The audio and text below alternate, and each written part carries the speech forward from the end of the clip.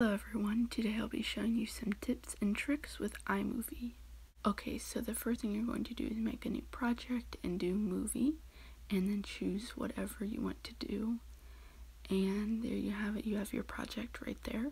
Okay, so the first thing I'll be showing you is transitions. So you go to where you want to transition and you're going to split that part. And you're going to press the little transition thing in the middle of those two clips, and of course you have dissolve, fade, swipe, and things like that. But what you will press is theme and go to the bottom right hand corner and press the gear, and it'll show you all of these cool pictures of like what the transitions look like. So I pressed neon and I have this transition. Okay, so the next thing I'll be showing is how to add music. So you're going to press the plus on the left hand side and then press audio and then press soundtracks. And you have a ton of cool music that you can choose from to add to your videos or whatever you're using.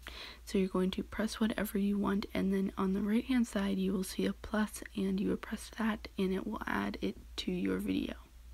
Next, I will show you how to add a green screen. So you're going to press the plus on the left hand side again, go to videos, and go to all on the top, and then go find the video you want. Make sure it has a green, blue, or black background, and you will press it and press the dots on the right hand side of that.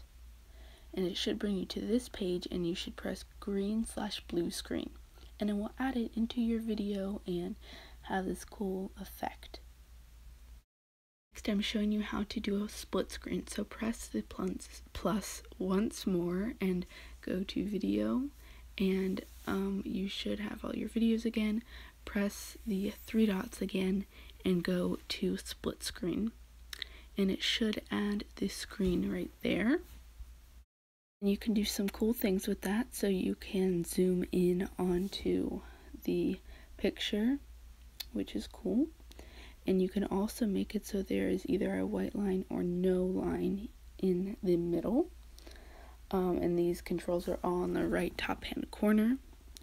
And you can also press that reverse button so they're on top of each other.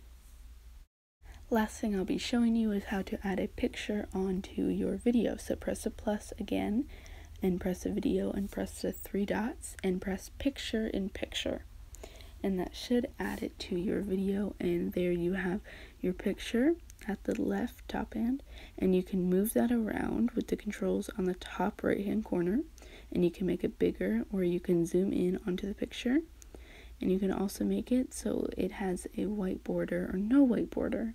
And I've seen people do this for intros, so this is pretty cool if you want to use that. Anyways, guys, thank you so much for watching this video, and I really hope you learned something.